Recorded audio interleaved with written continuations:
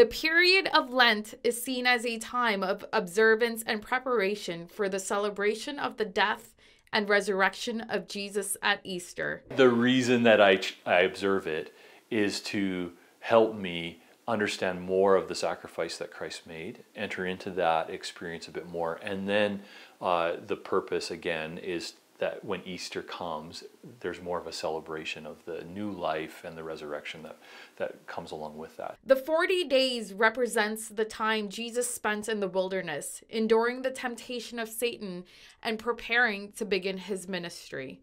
When I think of 40 days, immediately I think of Jesus being led into the wilderness for 40 days.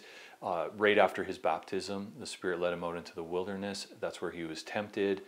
He endured those temptations. He fasted, he prayed during that time as well. The number 40 appears 146 times in the Bible. So there's something significant about 40, and I don't know the biblical numerology or things like that specifically, but what I notice that comes out of those times is always this rebirth. So 40 days Jesus was in the wilderness, and then he kind of launched his ministry. It was sort of launched as baptism, but really in terms of interacting with people and announcing the good news of the kingdom that started after those 40 days.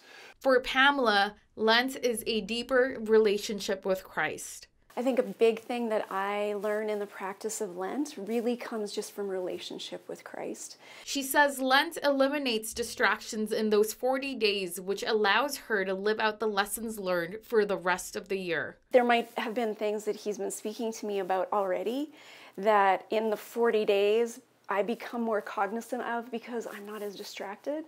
And then the trickle-down effect throughout the year is that lesson that needed to take root in me takes root over those 40 days, and then I tend to live that out. Lent affords an opportunity to reinforce the significance of Christ's work. For Bridge City News, I'm Laurice Alexander.